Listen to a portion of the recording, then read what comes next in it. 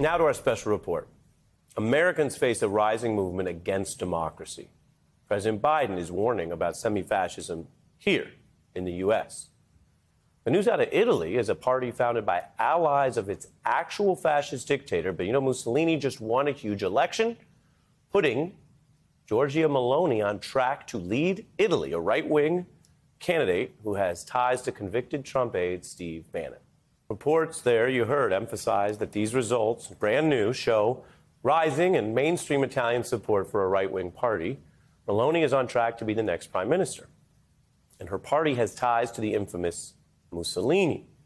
She campaigned with his granddaughter, you see there in the center, Meloni on the left. Their modern rallies blatantly feature this tricolor flame, which is viewed as a symbol of the hard-right authoritarian movement in Italy today. This is news tonight because it goes way beyond symbols. Italian leaders have tried to turn the page from Mussolini, Hitler's staunch ally. That was the old playbook. But Meloni actually rose through the ranks as a young activist backing the controversial effort to actually rehab the dictator Mussolini's legacy. Je crois que Mussolini, c'était un bon politicien. C'est-à-dire que tout ce qu'il a fait, il a fait pour lui. Everything he did for Italy. Let's be clear, whether you think we should have to say this or not out loud in life or on the news, Mussolini was a brutal dictator and Hitler ally who founded the National Fascist Party, who ran a police state, who helped spread the seed of fascism across Western Europe going into the horrors of World War II. So the claim you just heard from the younger version of this candidate, that was too much even for this general election. Meloni walked back those statements and now says, quote, fascism is history. So she's pitching a twist on right-wing authoritarian politics, but she's still clear about her hard-right views, attacking immigrants, minorities, democratic norms. She's pushed the racist, anti-Semitic Great Replacement theory that we've reported on before.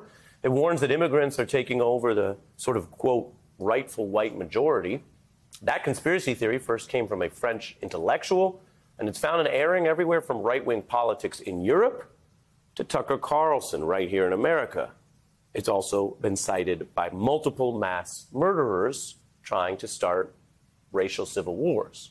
Now, Meloni hurled it as an attack on liberals in her own country's government, claiming they were funding invasions to replace Italians with immigrants. Now, this is really a somewhat coded version of the hate that has torn apart Europe before, which uses propaganda to whip up hate and discrimination against minorities while claiming those minorities are so powerful they must be stopped, or worse. So given that we're talking about this Mussolini-allied party, remember he said, quote, the entire white race could be submerged by other races of color that multiply. And while there can be valid debates over immigration policy, advocating, say, lower migration levels is not the definition of fascism, Meloni has gone way beyond all that. She opposes democratic values like religious freedom. She talks about banning mosques or being allowed to even communicate in a foreign language in Italy. These are the kind of attacks on religion and freedom that did correlate with that march Europe made towards its darkest days in World War II. Siamo a Marsciano, in Umbria, in un sito dove dovrebbe nascere un'altra moschea, per dire no. No alla nascita di nuove moschee. Vogliamo sapere chi predica nelle moschee, vogliamo che quelle prediche vengano fatte in italiano perché qui siamo in Italia. When the people with power say no to a house of worship, you have to remember it does not matter which house of worship. Could be synagogues, could be mosques, could be churches. But they want to use their power there in Italy and other places to control your freedom, your mind, your human rights. And we know where that leads. This is not a drill. Now, this kind of hate ebbs and flows in history, but it is generally one of the enduring tools of authoritarians and fascists. So yes, Jews in one era, Muslims in another, Catholics in another. And in one region, it could be targeting immigrants at that very border. In another, just any racial minorities. They could be several countries away, but they are the specter that animates the hate which justifies the end of democracy. History shows a stark difference between patriotism and nationalism, and how nationalists will fuse that hate of the other with this extreme pride in their group, which could be country, or a version of the leadership of that country, or, of course, race, which is a social construction. You have to remember how they treated other minority groups and Jews as a different race. That race just becomes a system of oppression designed to oppress and suppress and hurt people. Mussolini gave thunderous addresses in Italian, whipping up these very emotions. You have to keep that in mind when you hear politicians today trying to rehab what he did and what he stood for. And before the Axis and his alliance with Germany, before they were fighting the U.S., Mussolini tried his hand at telling Americans, cannot make it up. Mussolini telling Americans they could make America great. Soprattutto un fatto nuovo nella storia dell'umanità, il popolo italiano che è il protagonista della sua storia. I am very glad to be able to express my friendly feelings towards the American nation. E mai, come oggi, abbiamo sentito che il destino è nelle nostre mani e che esso sarà il capolavoro della nostra invincibile volontà. I greet the wonderful energy of the American people, and I see and recognize among you sons of your land as well as ours, my fellow citizens, who are working to make America great. He was talking about making America great in 1927. He went on to fight America as part of the Axis. MAGA leaders like Steve Bannon also have some fingerprints in this right-wing surge in Europe. He's been paying attention.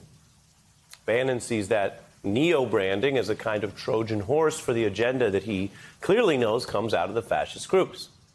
We should note he also later tried to walk back some of that blunt theorem as recorded there. The neo-fascists have now gotten further in Italy than other countries, but this is not just a story about Italy tonight. It is a story about what you see on your screen, the rising mainlining support for anti-democracy and sometimes hateful movements in countries from Italy to America to France.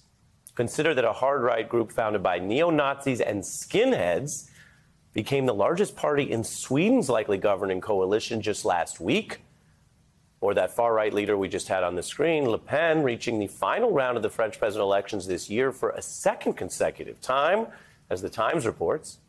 And America watches this Trump-era Republican Party openly embrace authoritarian tactics, and now really many of its leaders defending what was documented as a failed coup. As the New York Times sums it up, more than 70 years after Nazis and fascists nearly destroyed Europe, formerly taboo parties with Nazi or fascist heritages that were long marginalized have elbowed their way into the mainstream. A page of European history seems to be turning. It is Italy, though, the birthplace of fascism, with the first Italian leader whose party can trace its roots back to the wreckage of Italian fascism. It's all out in the open. If you've been busy and haven't closely followed what's happening in Europe, it's time to pay attention. The fascism that begins in Europe does not tend to just stay there. And as we showed you, other people are following this. The Bannons of the world have been on this. They know her name. They're working with her. They're talking to her. And if you consider the facts we just went through, a fascist-linked party with a leader who defended Mussolini and wants to ban religion and embrace replacement conspiracy theories against Jews and minorities, is her electoral progress, this winning race, a good thing? Well, Senator Cruz has been following it. He says the win is spectacular. Other Republicans here offering their congratulations. That is chilling. If you don't want to be seen as a semi-fascist, if you complain when Biden calls you that, then don't tout neo-fascists. enough with the caveats when we're talking about fascism. And if you don't want to relive the worst parts of the modern era, you got to learn history and follow today's events, which they become history. And the point here is not left or right. It's sometimes described as a conservative concern that governments can pose more harm than good. Those fascist acts, these governments certainly showed that, though they were right-wing governments. And sometimes described as a liberal concern that all people must have inalienable human rights, that the march of progress and civilization and improving our states and governments is actually finally trying to come through on that. Well, that means rights for not just the people in charge or people who look a certain way. And this runs deeper than any ideology. This is about power and tyranny, about that great grand question that we don't always get to the heart of it when we talk here on these news nights. But it was the question in World War II, and it's the question cropping up here. Can we, as societies in this modern world with so many ways that people can hurt each other and so many ways the government can rule, can we live together, or will we ultimately destroy ourselves? It's well known that the forces against democracy sometimes build power by winning elections and then trying to cancel the next ones. That's happened in Europe before. Putin won his first election, and there weren't any more fair ones.